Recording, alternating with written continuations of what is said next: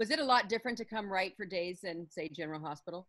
I mean, the big difference was like I grew up watching those shows, so I didn't have to learn the history. Like I got my job at One Life to Live, and I knew it like backwards and forwards. And then when it went off the air, they hired me to write General Hospital. They were like, "Do you need like time to get up to speed?" And I was like, "No, I was watching it when I was 10, so I know." Like, you know, I'm sure there's certain things I don't know, but I pretty much knew the history, the characters, the relationships, you know.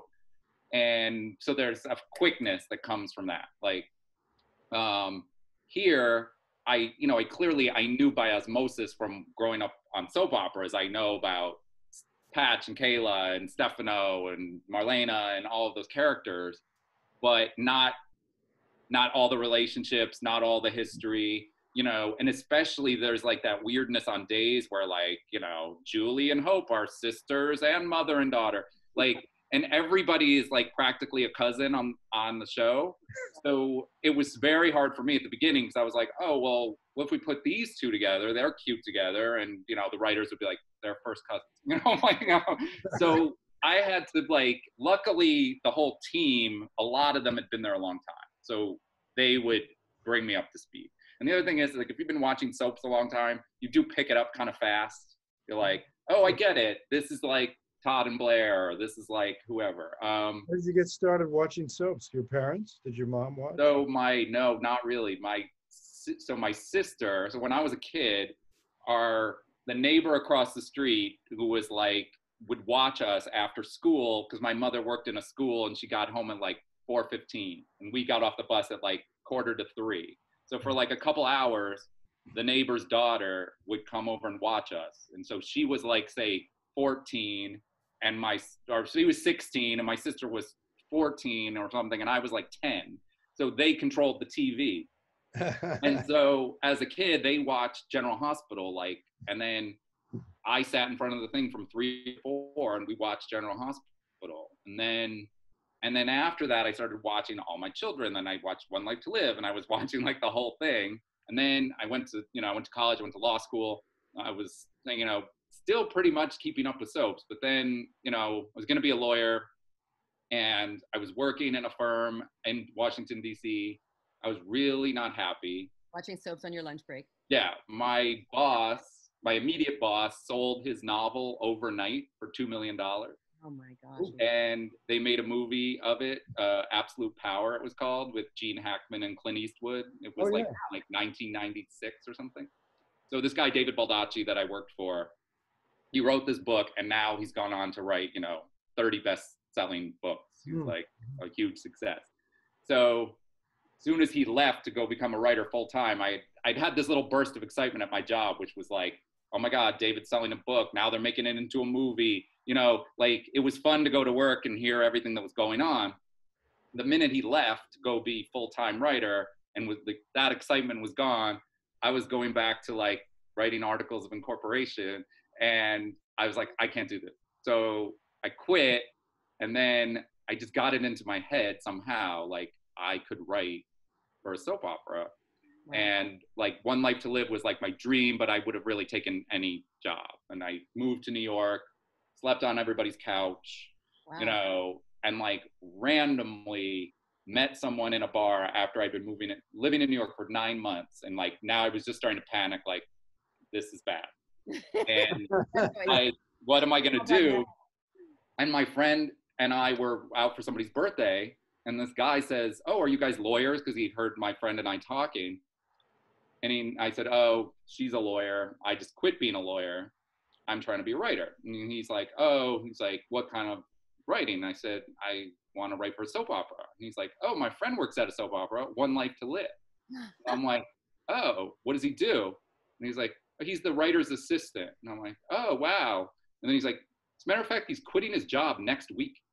And I'm like, oh, really? And he goes, yeah, and I think he's supposed to find someone to take the job. And I'm like, really? And he goes, is that something like you would be interested in? And I'm like, trying to be calm. I'm like, yeah, okay. And I like, you know, give the guy my number. And then I go back to my little temp job on the next day thinking nothing's going to come of this. And somebody calls me and says, I understand you're interested in my job. And I like He said, can you send me a resume? I mean, my resume is like law school, you know, I have nothing on it really. And then this producer calls me, who was Robin Goodman, and she's like, I'm at this little temp job. She's like, hi, this is Robin Goodman from One Life to Live. I understand you're interested in the writer's assistant job. And I'm like, yes. And she's like, I need to hire someone quickly. Like, how soon could you come here for an interview? And I'm like, I'm getting in a taxi. So I go across town to 66th Street.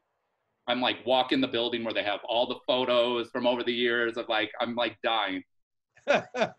I go up the stairs, there's Robin. She's like, you know, very no nonsense. She's like, hi, Robin Goodman, One Life to Live. She goes, why One Life to Live? And I'm like, well, you know, I love the strong women characters, like the relationship between like Dorian and Vicky, and, you know, I'm going on and on. And she's like, well, I'd like to take you down the hall and meet the head writers. So it was at the time Gene Passanante and Leah Lehman. And they were like, look, we kind of have somebody for this job, but we're going to interview you anyway, blah, blah, blah. So even though it was kind of going well, I still thought like, I'm not getting this job, right? So talk to them, blah, blah, blah. They asked me for reference. I go back to my little temp job. I was working in a lawyer's office, like, and 5 o'clock, the phone rings and it was Robin Goodman. And she's like, you got the job. And I was like, oh my God. She's like, can you start like, you know, next week? Wow. So I became the writer's assistant, and then I basically had every single job.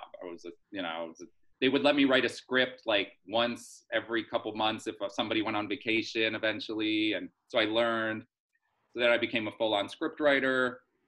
Then I became an outline writer. So you have a little more say in helping to tell the story. Mm-hmm. And then I just moved up, was eventually like the co-head writer, then eventually the head writer, and I was the head writer the last 4 years before it went off the air. And then from there, Brian Franz hired me and Frank to go to General Hospital.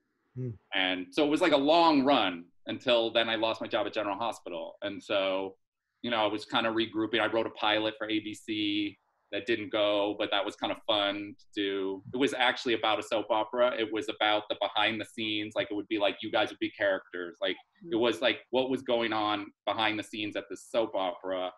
And the main character was a girl who quits law school to go become a writer's assistant. But she gets the job because the writer's assistant drops dead. And then when she gets to the place, she finds out he was murdered. So there's like a whole behind the scenes soap going on. Wow. But it didn't fly. And so sitting there trying to figure out my next move. And then my agent calls one day and he's like, I'm not saying anything. I never said this, but maybe start watching Days of Our Lives. So I did. And then they had me write a story first to see, you know, if I would be a good fit. And I wrote the story with Bonnie and Hattie teaming up. I wrote Will Horton coming back from the dead. And we wrote something that I'm forgetting, like another big story, but got their interest, and they said, right. I wrote like 3 sort of overall stories, and I can't believe I can't think of what the third one was. But anyway, they went with me, and so this is like coming up on 4 years. Yeah. It's been fun. So I really. And so this is the first time, other than when I was out of work, like to have that kind of break. Like I haven't worked for 13 weeks. Like I just never get that because we're like going. How do you think it is now? Because I mean, it must have been weird for you even coming into a show that was so far ahead. I mean, yeah, because I'd never been on a show that was that far ahead before. No, and for all of us, it was weird too. I mean, and people would say, "What's happening?" Like, I have no idea what's happening because it was so long ago. But now when we come back, how far ahead? I guess it will still be because it's still written through, I think we've written through like New Year's already. So, you know, we're still in the writing few months ahead, but like that gap will close, but I'm like bad at calculating those kind of things. I would think it'd be more like a couple months. Yeah, I think so. I think it will be. I mean, weirdly, it worked in our favor for now that we've been on the air. You know, who could predict that? We were the only show that was it. Yeah. Right? And assuming like let's say we do go back, I know it's a rough date, but if we go back September 1st, then the show will be uninterrupted because we have shows taped through the beginning of October or whatever. Right. So Right. we won't have any reruns, I don't think. You know, unless something happens and we can't go back into production. But, you know, hopefully all these other shows that are already back are like paving the way, and we'll learn from what they're doing. But the other I'll soaps wait aren't to see the blow-up dolls. Right. Yeah. Well, like, yeah, Bold and the Beautiful is back. I think I thought Young they and were the back, Restless. but then they ended it. No, they went back again. They stopped and restarted, I think. Oh. Because they had a problem with the testing and stuff. Like, that's what I don't know. Like, I know nothing about. I know you guys are going to have to be tested all the time and that kind of thing, but I don't know the specifics. I know there's some quick turnarounds on tests, but I was just like a week ago because somebody in my husband's office was positive, and but we were both negative. But geez, they stick that swab so far up your nose. Have you been tested? It's awful. No. I haven't had it, but everybody I know has had it. Really? Nothing's supposed to be that far up your nose, but Right. but I think I know another guy who he's like a stage hand in the porn industry, and they are already back, and they have to be tested every day. Right. That's like amazing to me, because obviously we're sitting there going, can they kiss? Can they hug? Can they do this? I'm like, I don't think they can simulate that in their job. Yeah. But you know, they kind of bend the rules in that genre anyway, a little bit. Yeah. I mean, yeah, no, it's going to be like a new, I think, and don't quote me because I don't know any of this stuff for a fact, but I think as long as you are in the process of testing, you don't have to have the results like back before that person can work, you know, like as long as, like, say, Mary Beth, you were tested, you can work that day, even if they're not getting the results, like, until the next day. I think, but I'm not. Take temperatures. Yeah, they have to just, the process has to be in motion. They don't have to have every result back. I don't think they could work that way. But I'm not, you know. Crazy time. We have it's above my pay grade. Yeah. What'd you say, Steven? SAG held everything up because the actors are the most vulnerable people. I mean, everybody else on the set can wear a mask and social distance as much as possible, but actors have to be unmasked and close together. So no, I think it's going to be a challenge. And like, look, I know you guys are all, you know, friends and you know, but still that's like a tricky, that's like a tricky situation. I mean, I know they've got so much, we're going to keep people here. They've got a whole, you know, procedure already in mind, how they're going to keep people distant. I know they've got plans for how they're going to do hair and makeup differently and all that kind of stuff. Yeah, you know, they've told me to avoid certain things, you know, if you don't need a prop, they don't want people constantly touching things and, you know, that sort of stuff. Well, you know what? Like all this, we have to be flexible and just kind of roll with it and see how it goes. Yeah, no, I mean, I assume everybody wants to come back. I mean, I know like some of like, you know, I just, you know, things I didn't think about, like older people in our cast, are they comfortable coming back to the studio? Like that kind of stuff, you know? Right. On a side note, did you hear Judy Evans' whole escapades during this time? I mean, Deidre had sent me a message when it first happened. She said, Judy fell off her horse. She tells me like the whole thing, but she said I think she's gonna be fine. She's gonna be out of the hospital like in 2 days. And then it was like getting worse and worse and worse, you know? And I mean, what's amazing is she sent this sort of group message, maybe Deidre forwarded it to me, I can't remember. And it was like, you know, you can't keep a cowgirl down. Like, she's so positive. I talked to her right when she was at first in the hospital, and she was good. But then I think things took a turn. Right, things got worse for her. But she's doing okay now, right? Yeah. What a wild ride. Like, things weren't hard enough. Jeez. I know. I mean, she's been so lovely to write for, and like,